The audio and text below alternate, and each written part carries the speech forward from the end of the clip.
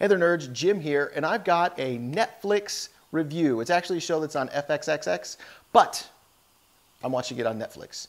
It's Legit, starring Jefferies. If you're not watching this show, you need to. He's an Australian comic. I love his stand-up. He's hilarious, and he's very honest. He's the comic that got punched in the head by a heckler, and he talks about it. He actually has a stand-up where he shows you the YouTube video of him getting beat up, and he talks about it and breaks it down and says how he was the one cowering and getting his butt kicked. He's hilarious, but his show is great because it incorporates a lot of his stand-up, but his supporting cast is hilarious. They just integrate into his stories perfectly. I highly recommend you watch it. He is not right in the head, so if you're easily offended, tune out. Don't even listen to me.